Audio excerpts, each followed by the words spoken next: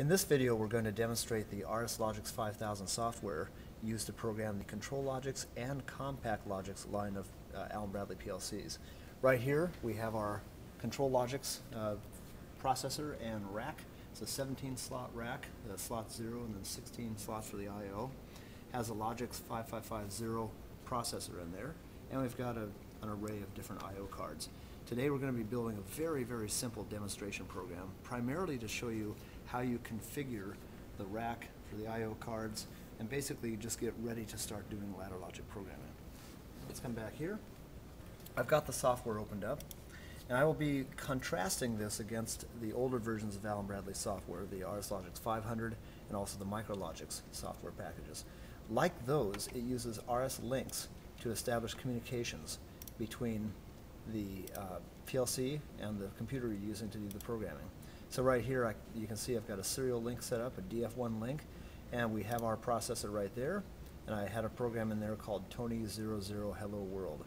I'm going to overwrite that program, create a brand new one. I just wanted to show you that RS links is set up and running, and that will have to be done before you do any programming in your PLC. So here we go. I'm going to create a new project. So I get to choose which type of controller it is. We already are set up here for a 5550 controller, Rev 13. Chassis type, 17-slot chassis. We also have options here. We happen to have a 17 slot, so that's what we do. And slot 0, I get to choose which slot the processor goes into. It's kind of a new feature. With the older Logix5000 PLCs, processor had to be in slot 0. Here I could put the processor in any slot that I want, but just out of tradition, I'm going to keep it in slot 0. And then I choose the directory under which I want to create the project, and of course I got to give it a name. In true programming convention, I'm going to call my first program Hello World. That's usually what a programmer calls their very first program, just a simple demonstration program to show how to get the thing up and running. It's not going to do anything practical. There we go. Click OK. It's busy thinking about what it wants to do, and it's going to bring up a window over here, a pane, where you get to see the various aspects of the controller, including the program, main routine right here, and currently there is no program. There's nothing here for us to look at or to edit. We have to do some more configuration first. What I'm going to do here is go into I/O configuration. We need to tell it what cards are in the rack. So brand new module. We're going to pan the camera up here. Take a look at our first module, which happens to be an AC output right here. I can swing this door open. This is a model 1756-OA16. It's an AC triac type output module, and it is in slot 0, 1, 2. So slot 2 right here for that module is going to go. So we come down here and we select the 1756-OA16 out of this enormous list.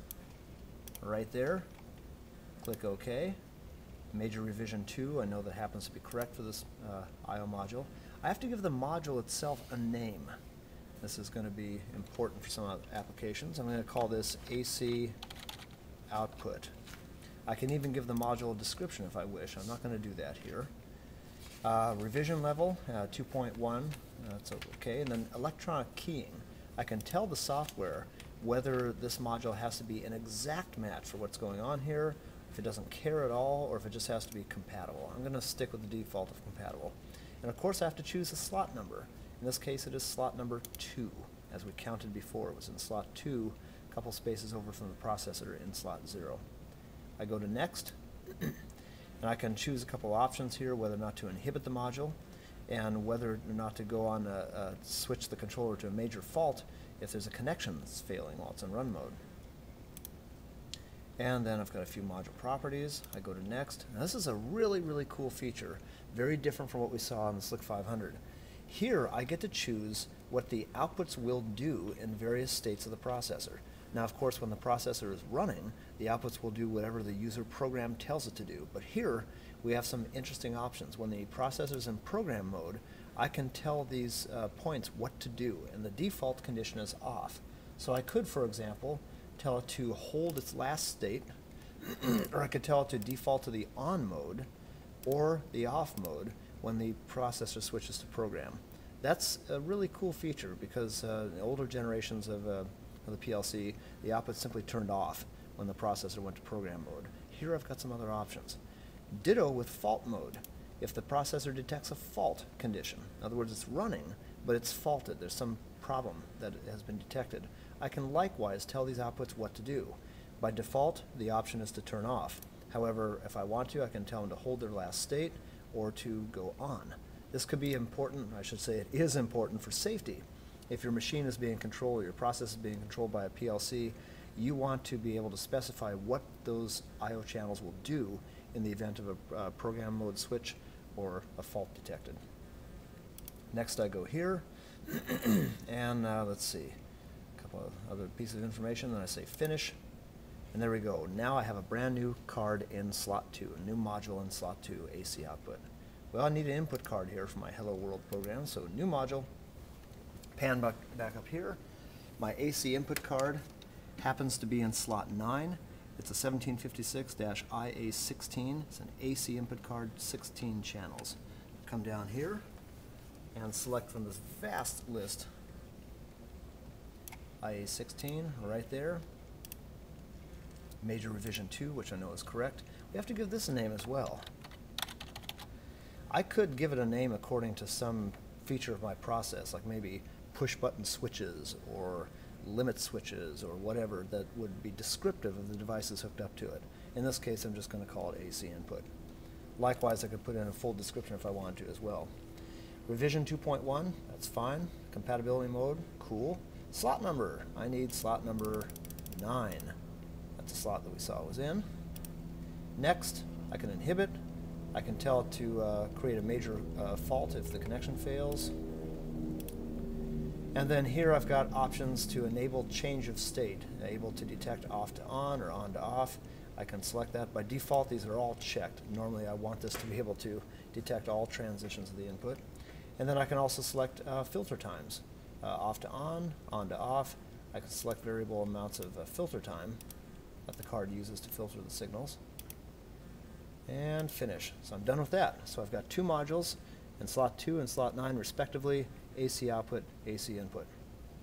Now I go to main routine, double click on that, and here is my palette for programming a ladder logic user program. So I'm going to start editing this. I'm going to drag over a contact instruction, and I'm going to right click right here and say new tag. Now one of the major differences between the Logix5000 programming software and the old versions, everything is tag name based. Gone are the days where we address inputs and outputs by I:whatever. Here we actually create tag names, which becomes a very useful and powerful way to define variables in the program. New tag. I have to give this tag a name. Now this is going to come from a real life discrete input, so I'll call this push button switch, so maybe start switch. I can also give it a full description, a paragraph description if I wish. This connects to a real-world push-button switch with NO contacts. There we go. Then I get to select the tag type. The base type refers to an internal variable in the PLC's memory.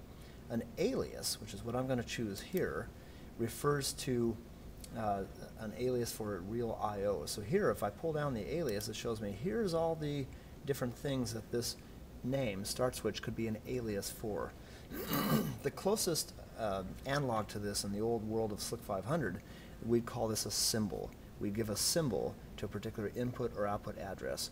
In this case, though, we call it a tag name, and we have a lot more flexibility with how we reference those tag names to various places of memory in the PLC. So remember, this is for a start switch. This is an input, and our input card was on slot 9. When we go down here to our tag names, it shows the physical addresses here of the various cards. We know that slot 9 is our input card, our analog input. We have a couple of different sets of variables, one with a C, one with an I. The I refers to input, and the C refers to configuration. So here I want the I can expand that. And I've got fault information and also data right here. I want the data. This is going to be the actual bits turned on and off by switches connected to the inputs. Notice I get a pull-down menu right there. That's where I get to select which bit on that card is going to refer to the tag name start switch. So let's say that which channel I should say. let's say that I select channel 5 or bit 5 in that word. So there we go. I click OK, and there is my examine if closed instruction right there that has a hardware referenced address local:9:i.data.5. Again, that means local chassis, slot 9, input, data, and bit number 5 of that 32-bit word. So, next step, I'm going to put a coil in here to complete my very simple Hello World program.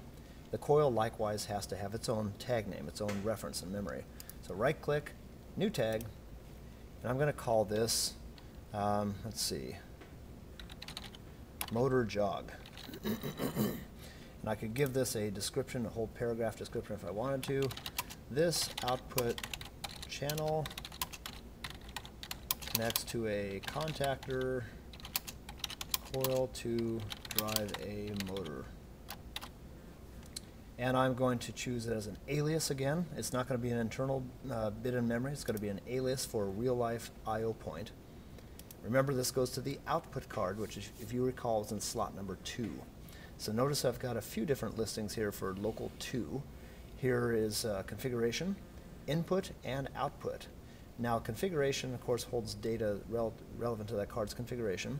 This is an output card, but it still has a set of input variables. This is basically monitoring the fuse states for that that discrete output card. I want the actual output bit, so I'm going to choose this one right here, local chassis, slot 2, output bits. Got data right here. Notice the pull-down menu that appears. I get to select the bit of this card, the particular channel on the output card that's going to be driven by that coil instruction. I'll select bit number 8 just for fun. And I'll click OK. So there we go. There's my simple program. I can do a syntax check, and it clears the check OK. So we're looking at a examine if closed instruction with the hardware address reference right there, my tag name, and the description. And then over here, a coil instruction, output enable coil, with hardware address reference, my tag name, and another description. Of course, at this point, I need to download this program to the controller. So here we go. Download. Failed to go online. Okay, it needs to know the communications path. So go to communications, who's active. It references the data in RS links. I want the serial link right here. I want that controller. I'm going to say download. And we wait.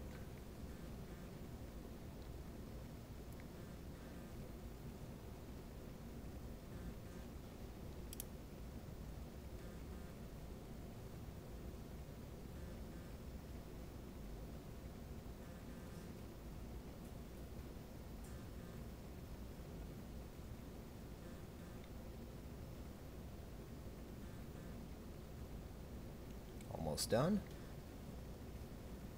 Change controller back to remote run. Sure. So I'm back in remote run. You can see the green power right here, so it's ready to go. This is a running operating program. My very simple Hello World program is actually running. At this point in time, I do not have a real-world switch hooked up to channel 5 of that card in slot 9. So to make this program run, I'm going to have to force the bit. And I can do that just like I could in the Logix5000 software. I can right-click and say force on. I can force that input bit to the on state. Then I come up here to forces, and I will enable all the I/O forces. Enable forces, yes. And notice when I do that, that colors as well, meaning that bit is being forced and sending data to that coil instruction. So if I come over here to slot number 2, we can see right there the little number 8. It's hard to see, but that 8 is lit. If we keep the camera focused on that, I will remove the forces. And we should see that turn off. And yeah, the output's channel 8's no longer on. So we remove the forces and that channel turned off. So back to this. We have ourselves a running program and hopefully a better understanding of what you'd have to go through to configure this and get it to work. Remember, we had to tell the software what sort of controller we were dealing with, which slot the processor was in. We had to configure modules, what types of modules, what slots they're in, and the various states that would be allowed during program mode or fault mode. Then when we came up here and started writing our program itself, the user program, we'd come up here and right-click on the instruction, then create a tag name, and then reference that tag name to the real-world I/O. So there's some interesting differences between this and the older generation SLC500 software or MicroLogix software. Very powerful stuff here, lots of features. We have just barely scratched the surface of this software, but I wanted to shoot this introductory video to give you a taste of what life is like in the brave new world of the Logix5000.